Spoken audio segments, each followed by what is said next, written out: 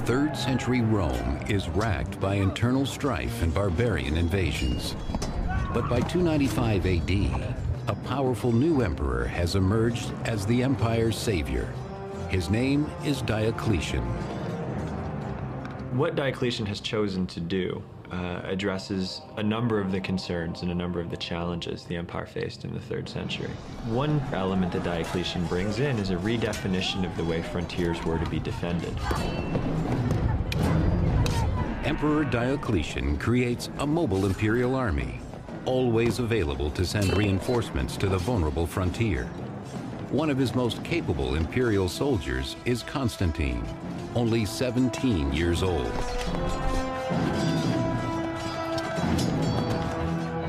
He was a distinguished soldier. That is to say that he was very courageous in battle and that he performed all sorts of feats of daring do. These early signs of greatness in Constantine have not escaped the notice of Emperor Diocletian. Diocletian keeps the young soldier close at hand, claiming a desire to groom Constantine for a position of power within the empire.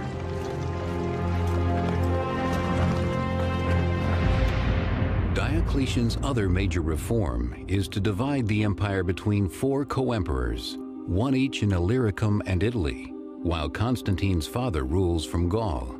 Diocletian himself governs from Nicomedia in Asia Minor.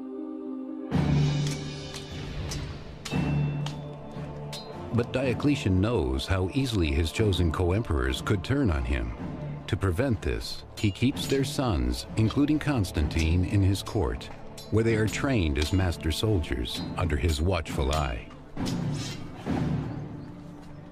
Constantine was sent off to the court of Diocletian to obtain the proper education for a member of the upper class, a literary education, philosophical education. He learned Greek, which he wouldn't have known, but most important, he had a military education.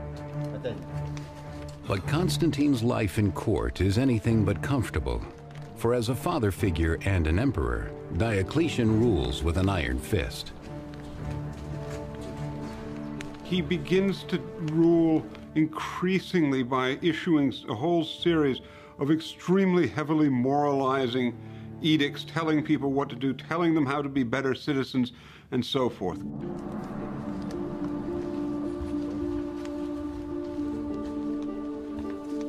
Diocletian insists that everyone at court, including Constantine, make regular sacrifices.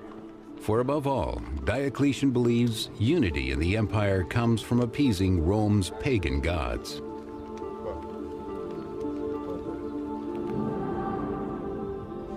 But another religion is gathering many converts, putting Diocletian's plans at risk.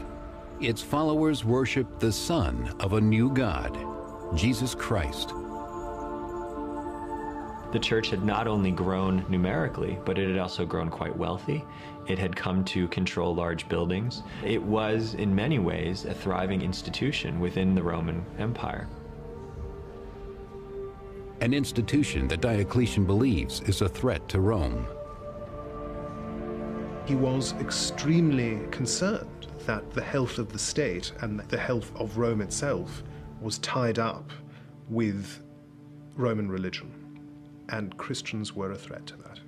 Christians who had been tolerated for nearly 40 years were clearly a large percentage of the population in the big cities, and it's clear that there were Christians in the army and there were Christians in the imperial court.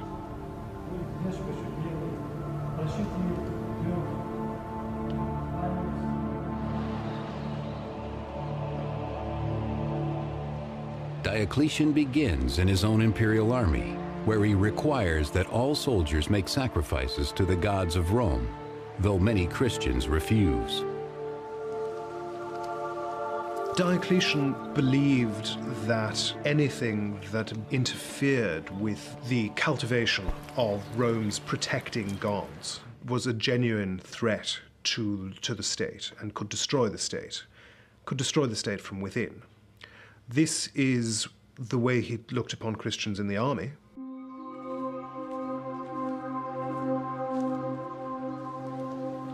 punishment for rejecting the emperor's edict is death, a brutality that Constantine, as a soldier in Diocletian's army, is forced to witness.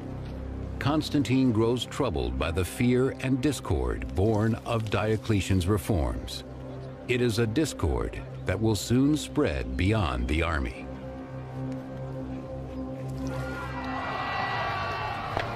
In 303 AD, Emperor Diocletian issues an edict against all Christians that becomes known as the Great Persecution. As soon as the persecution edict was issued, it unleashed what is virtually a culture of administrative cruelty. Roman officials, in carrying out the edict, when they met resistance, were expected to bring the defendants to court and to torture them for evidence and try to force them to officially and publicly give up their Christianity. The Great Persecution marks the beginning of what the Christians call the era of martyrs. Any Christian who proclaims his faith in public is subject to death. In many ways, Diocletian's persecution brought previous persecutions way farther. It's probably the closest Roman emperors came to destroy the entire system. That is probably why so many martyrs commemorated by the Christian Church are said to have suffered for Christ during Diocletian's reign.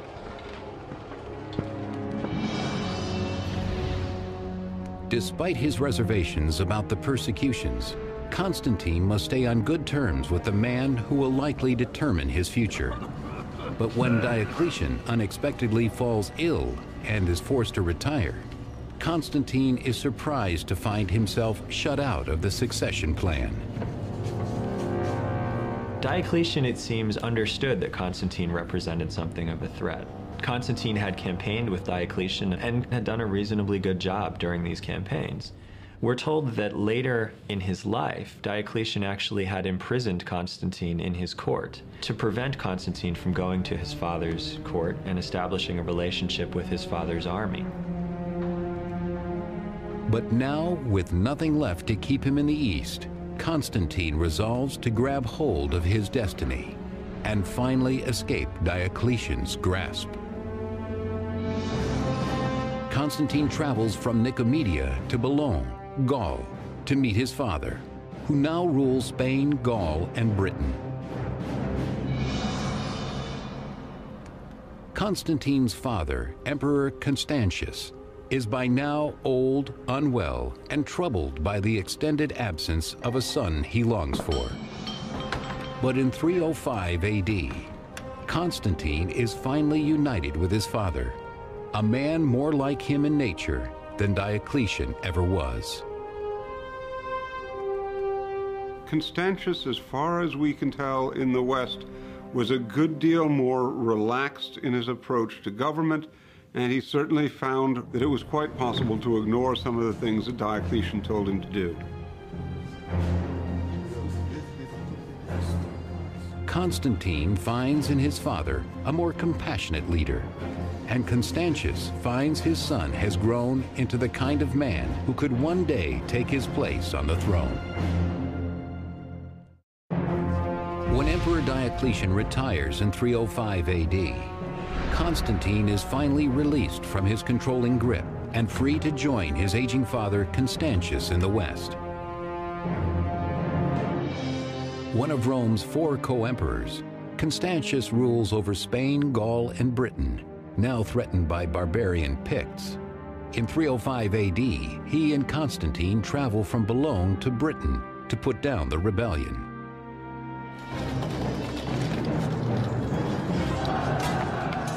The Picts are a ferocious tribe in present-day Scotland that has long plagued Roman Britain. In battle, these bloodthirsty barbarians present a serious challenge for Constantine and his father. These barbarian neighbors in the 4th century are much better organized than they had been in previous generations. The Roman armies faced far more difficult campaigns in Europe than they previously had. To make matters worse, Emperor Constantius's health is in serious decline. The ailing emperor, he clearly was sick by the time he had come with his son to face the danger of the Picti, had gone on to this campaign, is yet another indication of how serious the threat was.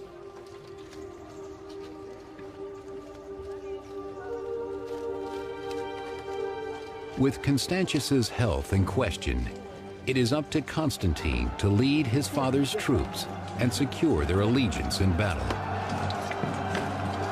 When Constantine rejoined his father in the west, Constantius made sure that he began to assume a place in the higher command echelons, that he joined the army on campaign, that the soldiers came to know him, and that he would actually have a natural place within the administration of the Western Empire. This had always been Constantius's hope for him.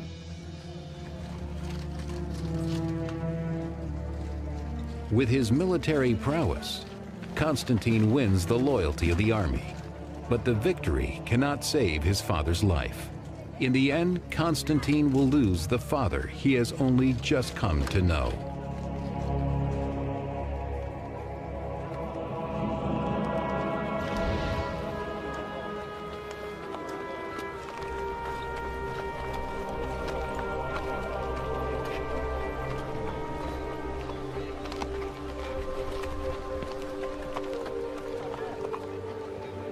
When his father died, the army thought enough of Constantine that they immediately acclaimed him emperor. In a way, this is a natural occurrence. It was an army that knew Constantine's father, respected Constantine's father, and now knew the son as well. They understood, in a sense, what they were getting with Constantine. In an empire where the death of a ruler too frequently leads to violent coups and ambitious plays for power, Constantine's succession is smooth and bloodless.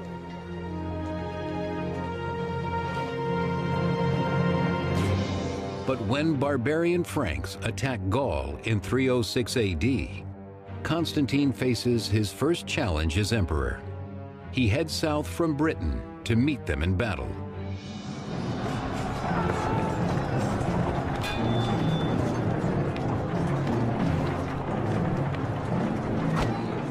The Franks clearly understood the death of Constantius was an opportunity, and an opportunity that they could take advantage of.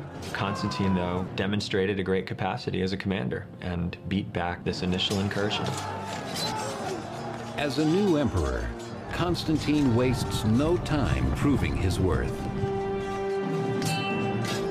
The emperor was expected to be in personal command of the army and was very often expected to be in command in the front rank. Constantine seems himself to have been a very capable frontline soldier. He's often seen to be leading cavalry charges in his battle. He's a very able tactician. He is also wise and knows that to establish his power, he must win the trust of the populace as well. The captured Frankish leaders provide the perfect opportunity to do just that.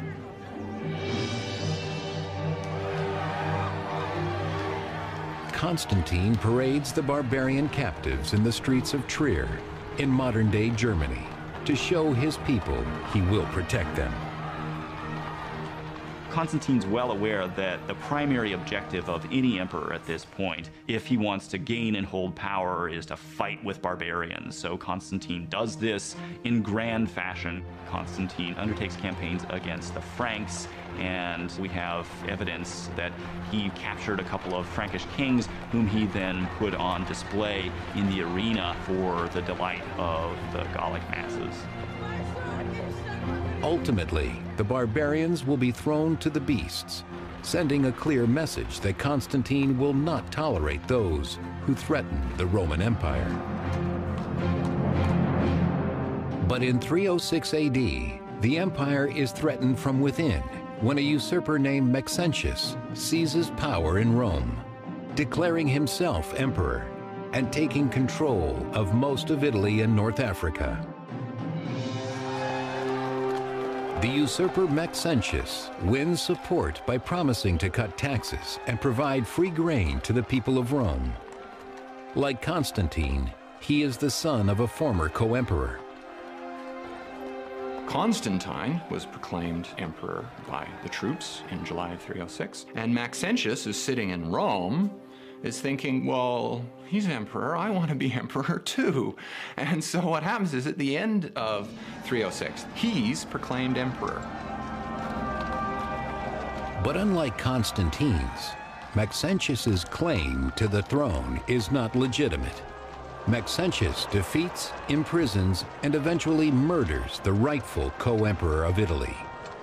And soon the people of Rome will learn his promises are nothing but lies.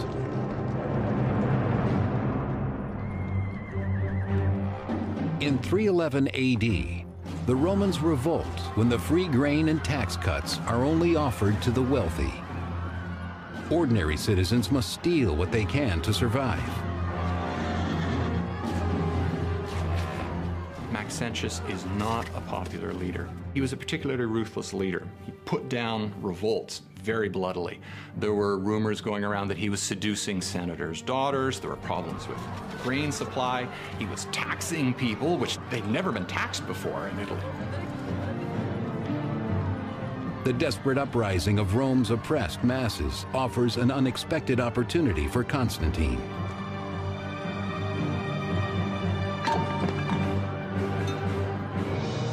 Hoping to save the people of Rome and expand his own reach into Italy, Constantine travels from Gaul to Milan to strike a deal with another co-emperor, Licinius. It is a deal to consolidate power.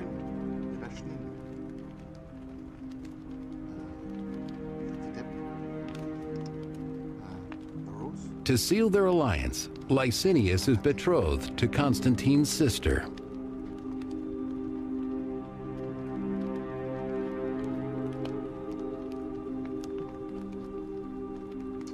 Constantine played every game in the book. He was an extremely ambitious person, and there was no avenue to power that he was going to leave open. That meant that in his early years, he was willing to do all sorts of manipulations to try to continue to climb the ladder. Together, Licinius and Constantine trick their co-emperors in the East into believing their intentions are only to oust Maxentius. Constantine looks to take advantage of the situation and starts calling Maxentius an illegitimate emperor and a usurper. Constantine and his supporters justify an invasion against Maxentius as a necessary removal of a tyrant from the city of Rome. But once Rome is secure, Constantine and Licinius will set their sights on seizing control of the entire empire. In 306 AD, when the usurper Maxentius seizes power in Rome, Constantine strikes an alliance with his equally ambitious co-emperor Licinius to destroy Maxentius and divide the empire between them. While Licinius is occupied with defending the empire's northern border from barbarian invaders, Constantine marches on Rome, laying siege to the imperial city where Maxentius hides.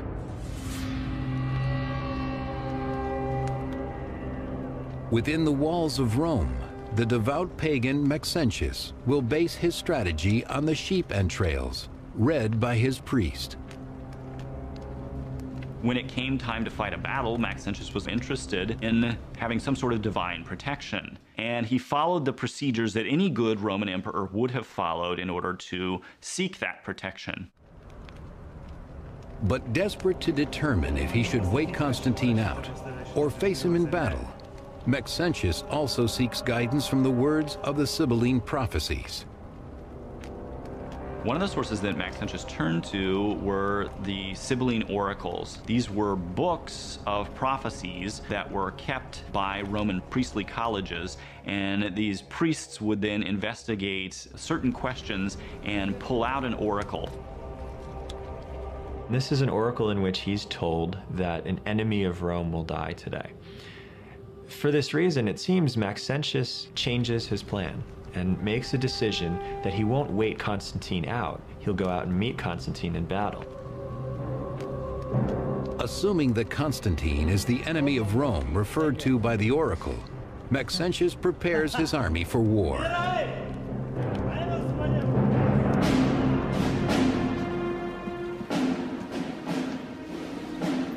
Meanwhile, just outside of Rome, Constantine prepares to meet Maxentius on the battlefield. Knowing his troops will be severely outnumbered, Constantine grows uneasy. Constantine began to get very concerned about the strength of his forces, and we're told he prayed that some god would help him and received a vision in response. And this is interpreted by Constantine as a Christian vision. The 4th century historian Eusebius of Caesarea records what is supposed to have happened, as recounted to him by Constantine himself. Around noontime, when the day was already beginning to decline, he saw before him in the sky the sign of a cross of light. He said it was above the sun, and it bore the inscription, "Conquer by this." What he claims to have seen was a symbol that looked like a cross with a sort of P form at the top of it. That is the letters Chi Rho that would have formed the first 2 letters of Christ's name in Greek. And there are some sources that claim that he also heard a voice at the same time that said that he would conquer by this sign. Constantine orders his soldiers to place the Chi Rho on their shields and standards, transforming the Christian symbol from an object of persecution to one of honor. Constantine assumed a new god, or a god that had formerly been rejected, as his divine force, as his victory power. By taking on the Christian god, the god that had been subjected to persecution by former emperors, Constantine was therefore doing something quite revolutionary. With his conversion, Constantine turns his impending battle with the pagan Maxentius into a test of religions. Constantine meets Maxentius at the Milvian Bridge, which, passing over the Tiber River, is the only obstacle between Constantine and an open road to Rome.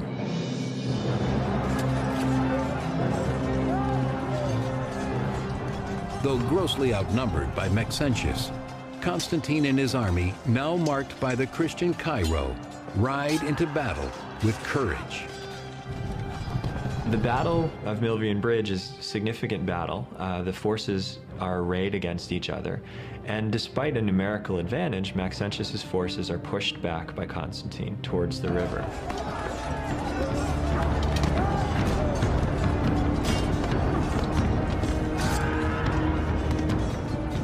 It is at the banks of the Tiber that Maxentius's fate is sealed.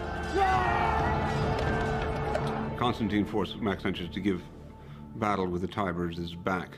It's a terrible position to be in, and as Constantine's force pressed in on his own, Maxentius's army fell apart.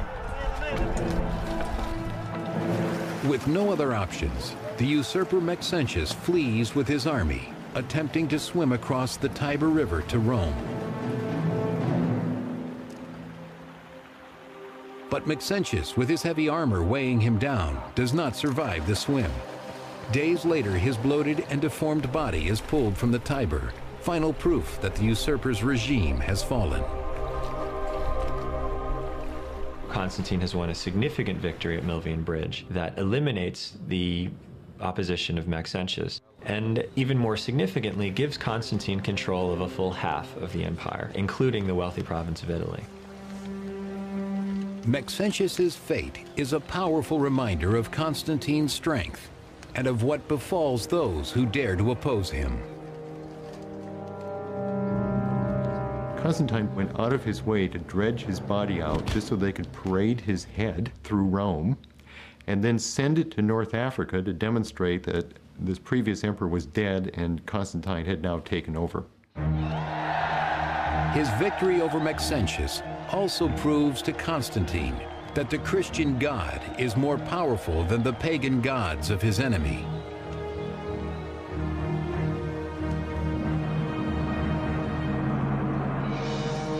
With the defeat of Maxentius, all of the Western Empire belongs to Constantine. As agreed, he leaves the East for Licinius to take.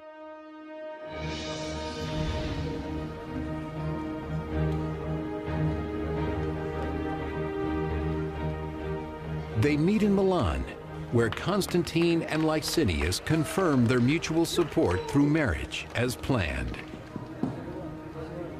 Constantine decides to bind himself to Licinius, or bind Licinius to his cause. He takes one of his half-sisters, Constantia, and marries her to Licinius, who recognizes that this is the natural way of making an alliance.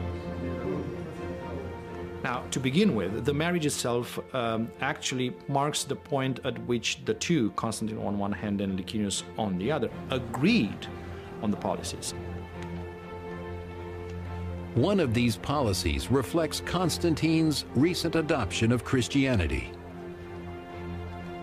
The two emperors consulted on how they would carve up power between them, and one element in this decision was to extend toleration for Christianity throughout the whole empire. Licinius was not a Christian himself, although he agreed with Constantine to stop persecution throughout the empire. For now, such agreements come easily, but an alliance born of ambition is fragile, and Constantine must recognize that his sole co-emperor is also his greatest rival.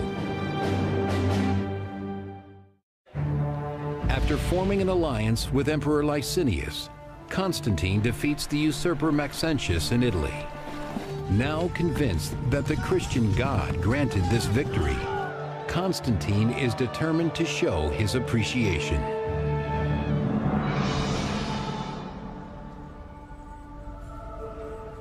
For the first time in 10 years, Christians throughout the empire are able to worship freely, and for the first time ever, their faith is shared by the emperor. Constantine had converted to Christianity. He had embraced quite seriously the task of defending the Christian church. His family, including his son and heir, Crispus, converts as well. Constantine not only extended toleration to the Christian church, but in the territory he controlled, he favored Christians very thoroughly. In 313 AD, Constantine and Licinius jointly issue the Edict of Milan, recorded by the 4th century author Lactantius. We grant both to Christians and to everyone freedom to follow whatever religion they want to, so whatever divinity there is in heaven may be appeased and made favorable to us and to all who are set under our power.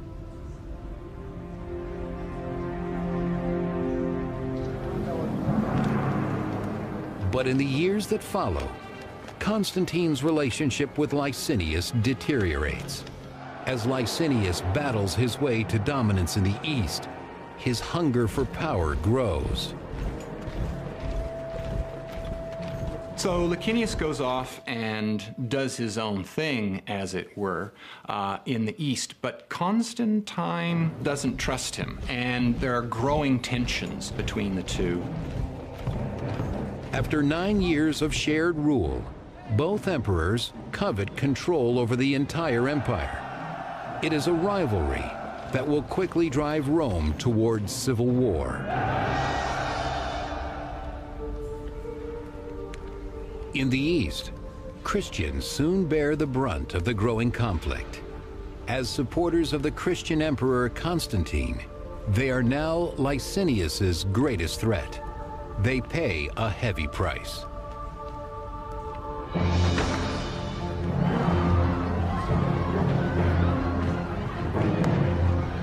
Ultimately, one of the responses was a renewal of persecution. And the reason for that, of course, was very simple. Constantine was known to be a defender of Christians, and Christian subjects of Licinius could look like a fifth column, could look like enemies in Licinius's own territories. So he chooses to persecute them. As the churches and holy books go up in flames, so does the old alliance between Licinius and Constantine. For Constantine, now a seasoned ruler of middle years, The persecution of Christians is just the excuse he needs to attack Licinius. He quickly orders his troops to march on his eastern rival. Constantine was an especially effective cavalry leader. We often find himself at the head of cavalry, moving around the flanks of his enemy. He certainly does this to Licinius. At Constantine's side is his able son and heir, Crispus, who proves his worth in battle as well. Together they drive Licinius eastward. From Adrianople, Constantine and Crispus pursue Licinius to Byzantium and on to Chrysopolis, where he makes his final stand.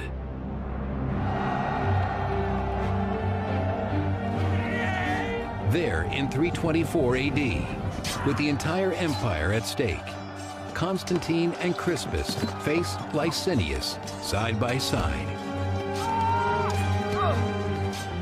Crispus inherited his father's ability on the battlefield. Crispus was another military genius. Without Crispus's help, the success against Licinius may never have happened.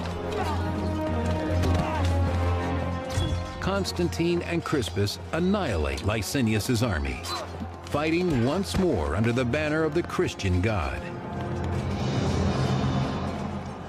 The Battle of Chrysopolis was really over before it began. Constantine was able to bring his own troops into the territory of Licinius without any kind of effective resistance. His own army had been victorious now easily in several battles.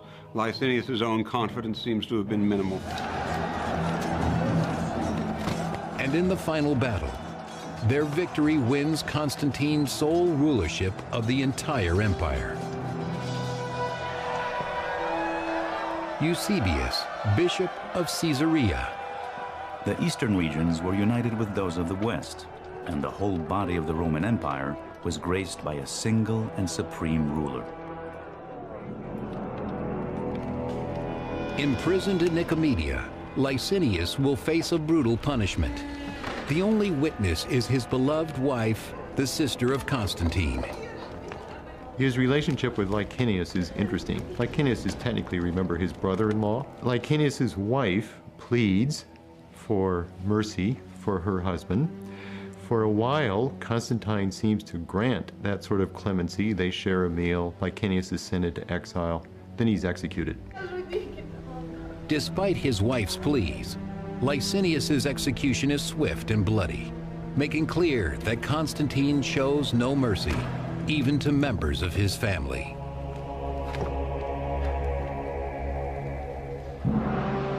With the elimination of Licinius, Constantine now rules the entire unified empire and intends to make his loyal son Crispus a junior emperor in the West. As co-emperor, Crispus shares in his father's plans for a new Christian capital in the East, to be located at Byzantium. After Constantine conquered the entire empire, he wanted to create a brand new city in his own name. And he did, Constantinople. He chose a strategic location halfway between the most important frontiers, and he deliberately chose to create a new city that would have no association with his pagan predecessors. It was a city that had no rival traditions. It was a Christian city. But even as his greatest dreams come to fruition, trouble brews among those closest to Constantine's heart: his wife Fausta and son Crispus. Crispus was the son of Constantine's first wife. His last three sons were the sons of his second wife, Fausta.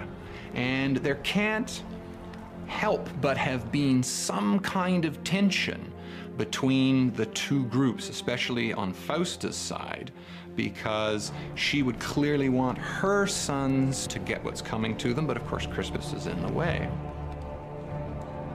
Jealous that Crispus has been granted power in the West, Fausta is determined to secure even greater power for her sons, no matter what the cost. With his son Crispus, Constantine defeats his last rival, Licinius, and finally unites the empire under his new Christian faith. But Constantine's unity is soon threatened as riots break out over religious differences within the Christian church.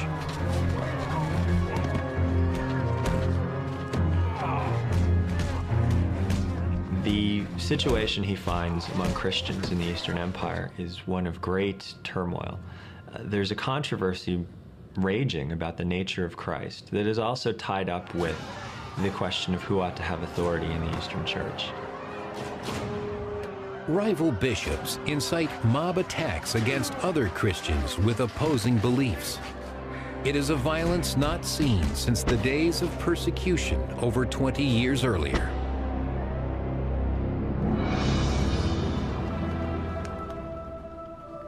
Desperate for a resolution, Constantine demands the church officials put an end to the bloody controversy.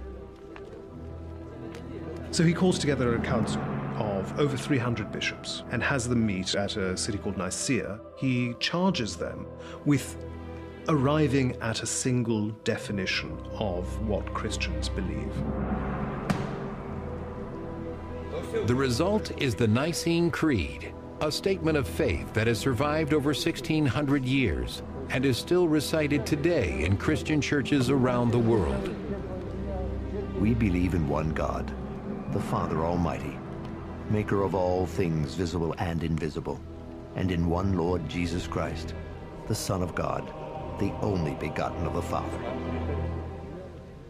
But it's a definition of Christian belief that not everyone can agree with. And this stores up a great deal of trouble for the future, because it means that rival Christians, rival Christian beliefs, are constantly jockeying for imperial favor throughout the rest of the century. And it means that emperors are regularly distracted from other business of government by trying to manage the rivalries among different Christians and different Christian bishops. Perhaps it is this distraction that blinds Constantine to a rivalry much closer to his heart. In 326 AD, Constantine's wife Fausta attacks the integrity of his son, Crispus. Crispus was Constantine's eldest son from an early marriage, and he did not have the same mother as his half-brothers had. And it's quite clear that he was in rivalry, strong rivalry, with his three younger half-brothers. As part of an elaborate plot, Fausta delivers shocking news, claiming that Crispus has tried to seduce her. Things don't go very well for Crispus at all. Fausta was eager to get Crispus out of the way, so her legitimate sons could succeed without threat from Crispus. Constantine, unable to see that it is his wife, not his son, who has betrayed him, orders Crispus to be prepared for execution.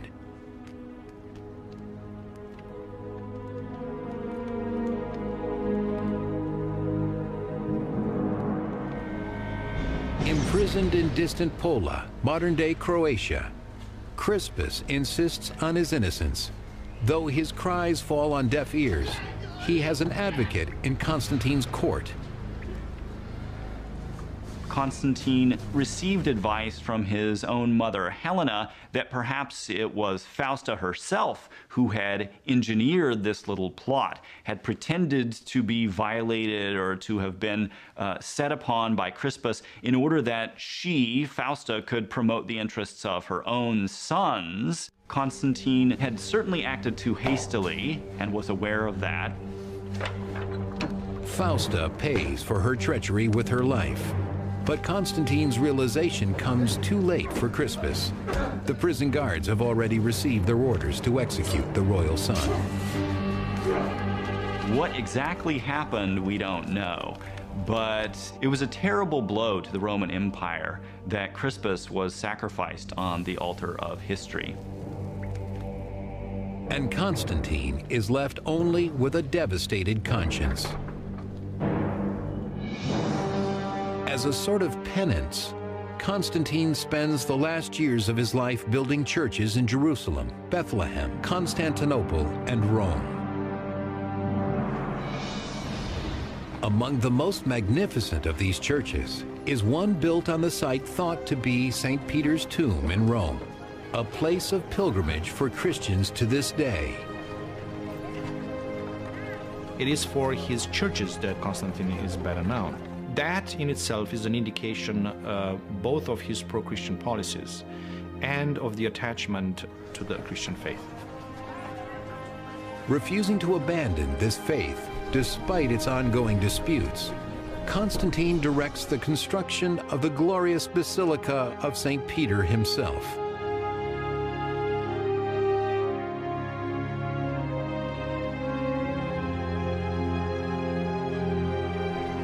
It's an extraordinary explosion of architecture in a way that did not exist before in the Roman Empire. And the variety of plans could be explained both by the variety of architects that Constantine involved in this, and most likely by his own ideas. He was involved in almost every project there, and he was a man that actually had his own ideas about what's going on.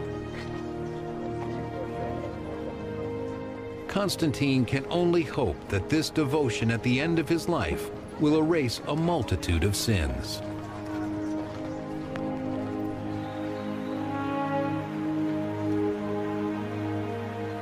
For Constantine knows that his day of reckoning is not far off.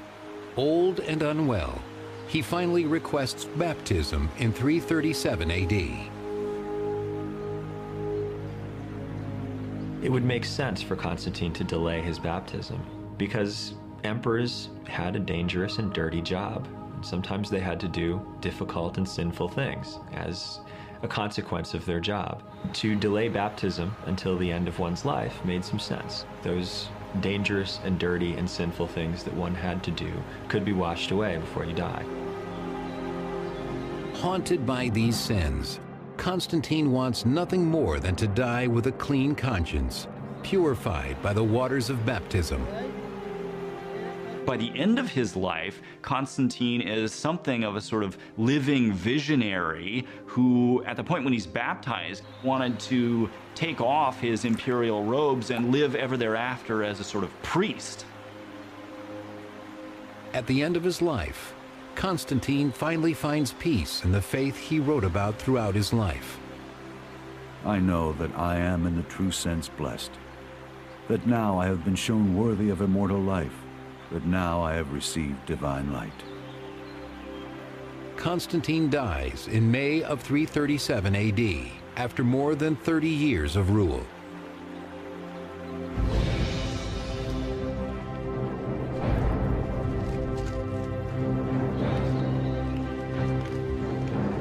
Constantine was tremendously successful as an emperor, tremendously successful as a military leader. This was a man who clawed his way into power using raw ambition, and at every turn he used that same ambition in order to win the day. Throughout his life, Constantine fights to keep the fragile empire whole, unified under his new religion, but nothing, not even faith, can save it now. Try to force them to officially and publicly give up their Christianity. The Great Persecution marks the beginning of what the Christians call the era of martyrs. Any Christian who proclaims his faith in public is subject to death.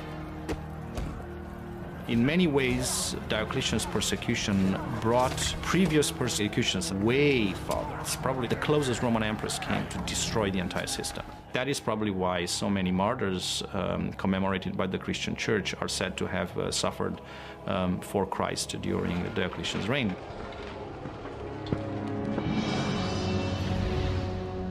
Despite his reservations about the persecutions, Constantine must stay on good terms with the man who will likely determine his future. But when Diocletian unexpectedly falls ill and is forced to retire, Constantine is surprised to find himself shut out of the succession plan. Diocletian, it seems, understood that Constantine represented something of a threat. Constantine had campaigned with Diocletian and had done a reasonably good job during these campaigns. We're told that later in his life, Diocletian actually had imprisoned Constantine in his court to prevent Constantine from going to his father's court and establishing a relationship with his father's army. But there's that all soldiers make sacrifices to the gods of Rome, though many Christians refuse. Diocletian believed that anything that interfered with the cultivation of Rome's protecting gods was a genuine threat to the state and could destroy the state from within. This is the way he looked upon Christians in the army.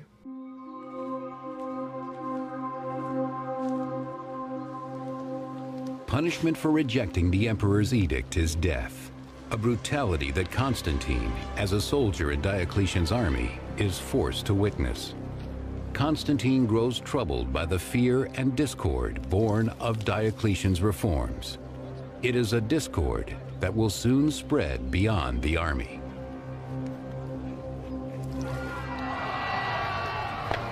In 303 AD, Emperor Diocletian issues an edict against all Christians that becomes known as the Great Persecution.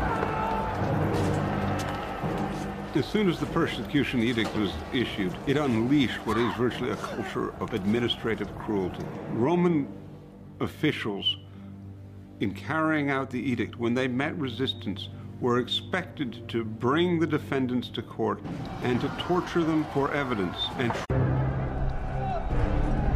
3rd century Rome is racked by internal strife and barbarian invasions. But by 295 AD, a powerful new emperor has emerged as the empire's savior. His name is Diocletian. What Diocletian has chosen to do addresses a number of the concerns and a number of the challenges the empire faced in the 3rd century. One element that Diocletian brings in is a redefinition of the way frontiers were to be defended. Emperor Diocletian creates a mobile imperial army, always available to send reinforcements to the vulnerable frontier. One of his most capable imperial soldiers is Constantine, only 17 years old.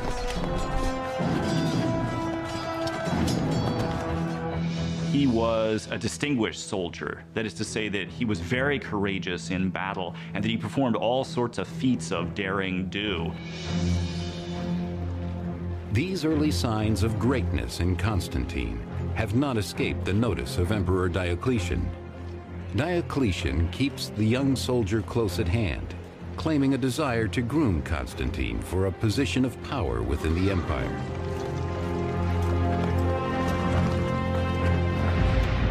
Diocletian's other major reform is to divide the empire between forces. For above all, Diocletian believes unity in the empire comes from appeasing Rome's pagan gods.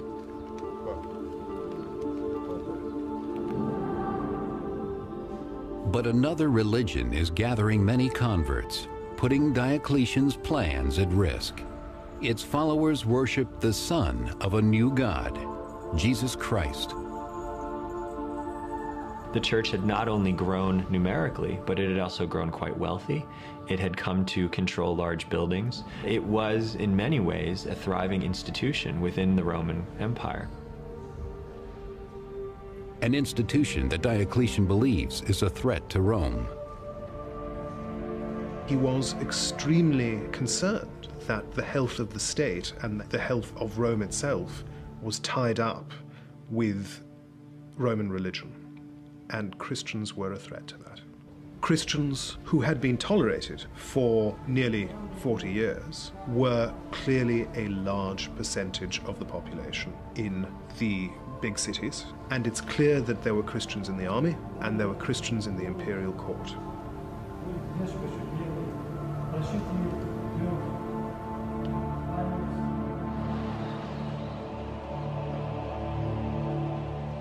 Diocletian begins in his own imperial army, where he required 4 co-emperors, one each in Illyricum and Italy, while Constantine's father rules from Gaul. Diocletian himself governs from Nicomedia in Asia Minor. But Diocletian knows how easily his chosen co-emperors could turn on him. To prevent this, he keeps their sons, including Constantine, in his court, where they are trained as master soldiers under his watchful eye. Constantine was sent off to the court of Diocletian to obtain the proper education for a member of the upper class, a literary education, philosophical education. He learned Greek, which he wouldn't have known, but most important, he had a military education. But Constantine's life in court is anything but comfortable, for as a father figure and an emperor, Diocletian rules with an iron fist.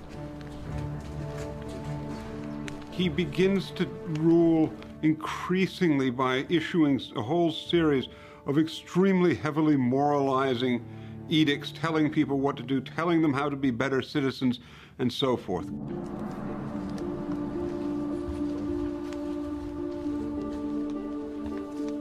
Diocletian insists that everyone at court, including Constantine, make regular sacrifices.